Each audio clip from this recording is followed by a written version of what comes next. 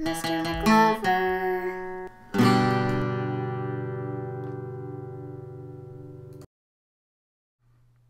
Hey guys, first problem's 5/7 plus 2/9. First thing we do is we notice that the bottom two numbers are different. So we're going to go ahead and multiply the bottom two numbers. 7 times 9 gives you 63. Then you multiply the diagonal. 9 times 5 is 45. Multiply the other diagonal. 7 times 2 gives you 14. Now you just add the two numbers that you got in the diagonal. 45 plus 14. 5 plus 4 is 9. 4 plus 1 is 5. So your answer is 59/63.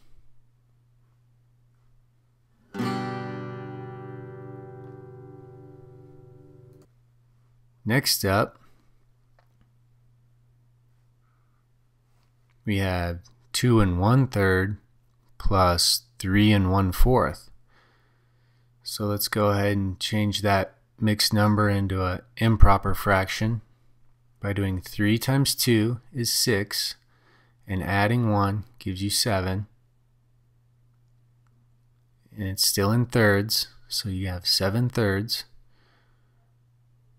And 4 times 3 is 12. Add 1 more, gives you 13. And you're in fourths, so it's still 13/4. And now you just do the same method. Multiply the bottom two numbers. 3 times 4 is 12. Multiply the diagonal. 7 times 4 is 28. And multiply 3 times 13. Do that up here. 3 times 13. 3 times 3 is 9. 3 times 1 is 3. So you get 39. And now you need to add the two numbers.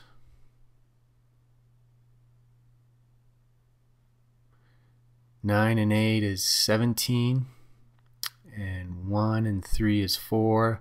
5, 6, 67. So your answer is 67/12.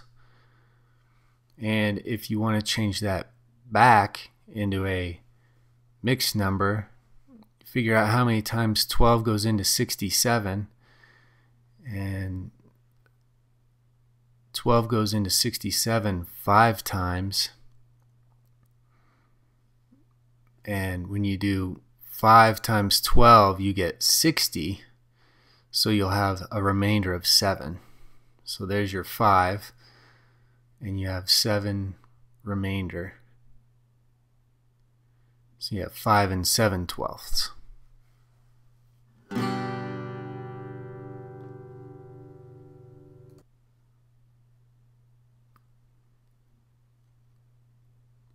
Last problem's 1 7/8 plus 3 2/3. We'll change those into improper fractions. 8 times 1 is 8. Add 7 more, gives you 15. So 15/8. And do 3 times 3 is 9. Add 2 more, that gives you 11. So plus 11/3. Now you just do the same thing. 8 times 3, multiply the bottom, gives you 24. Multiply the diagonal. 3 times 15. 15 times 3, 3 times 5 is 15. Carry the 1. So you get 45 for that. And 8 times 11 is 88.